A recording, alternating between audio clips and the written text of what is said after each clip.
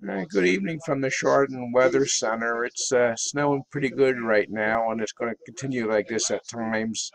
Well, when through the day tomorrow and into tomorrow evening before it tapers off to flurries, and we could see 6 to 10, perhaps 12 inches or so in the Chardon area by the time all is said and done. And just wanted to tell everybody what's going on. These roads are wet because they put down a lot of salts and brines to keep the roads passable.